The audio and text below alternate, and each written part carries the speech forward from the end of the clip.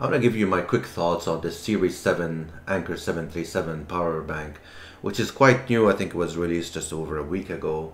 It's one of their new GaN Prime technology, which allows you to deliver up to 140 watts in and out PD 3.1. Now I bought this with my own money, so I can give you an honest review on its pros and few cons and who this is really for.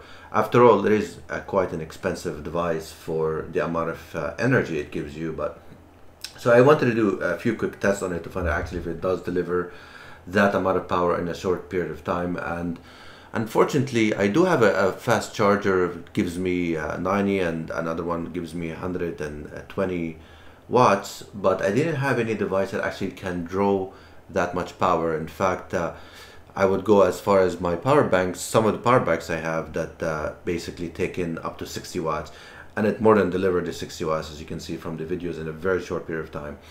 My concern is what was the actual capacity of this battery, as they're claiming it's 86.4 watts, and from all the tests I've done several of you, I actually was only able to draw about 75 watt hours, which is, a little bit short of the 86.4 watts an hour. But I assume that's because they left a little bit on the top and the bottom, probably maybe 5, 6, 10%, just to keep the battery safe, because you never want to really overcharge or undercharge a life battery, because the lithium batteries, because they actually die faster when you do so. But the amount of power you're going to be able to draw with it is approximately 75 watts actually. So you're going to see that from the test over here. And actually it took quite a short time to empty, drawing about 60 watts for about an hour and 14 minutes. So let's start with the pros. It does have an amazing display. It shows you a lot more details than you need. I mean, I used a third-party tool here, which allows me to be able to see the voltage and the current and the watts and the time it takes and so on. And I can put the description, the link for this device in the description below, so if you're interested in buying that alone. But this power bank actually can give you details on specific port, each port, and how much you're drawing, or how long it's going to take to discharge based on how much power you're pulling out.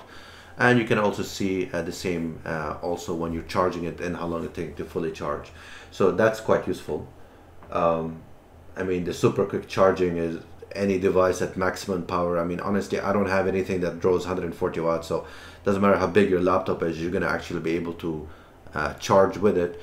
Having that said, you only have about 75 watts, give or take, usable amount, but you'll be able to charge at literally full power of any device that you possibly could have at full power, up to 75 watts, whatever that percentage may be for your say battery or power bank or laptop and so on.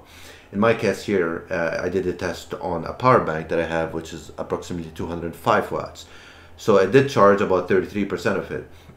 Now we're gonna get to the cons very soon, but just want to finish up on the features here. So it has trickle draw, which, for slow pulling devices. Some of the other power banks, if you have a very slow, like AirPod or so on, very slow device that pulls very little power, the power bank just shuts off because it assumes you're actually not pulling anything. This one actually you can double tap and it goes into that mode. Otherwise, it's quite portable. It's not heavy. It can easily fit in your luggage, in your bag, in your backpack, and so on. It doesn't take that much space. And there is no heat, any noticeable heat on it, unlike other devices. Now, here's the cons.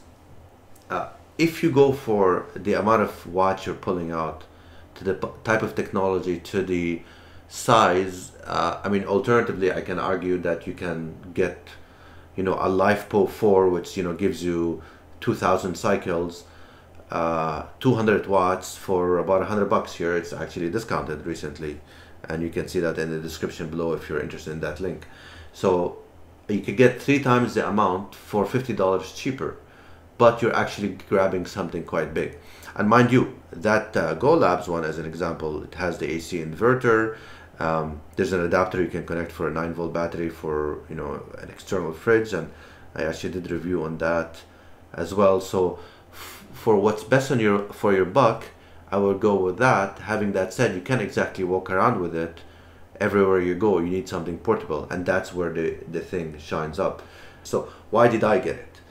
I got it because I have a Steam Deck, and my Steam Deck is, let's say, 40 watt or 5.3 amp hours. This one more than charges it, and a bit. Actually, it charges it almost 1.5 times.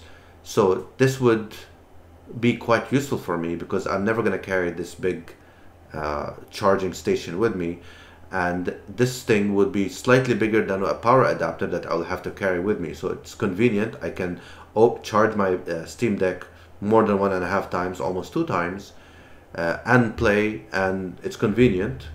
It's unfortunately a little bit more expensive than I would have liked, but that's really the pros that I would say that's worth buying it, because all the alternative power banks that are quite cheaper, I would say around $40 to $50, do not deliver that much. They deliver about 20 watts, 20 watt hour, so it's quite slow, and it will never be able to keep up, as the Steam Deck would draw about, say, 34 to 40 watts.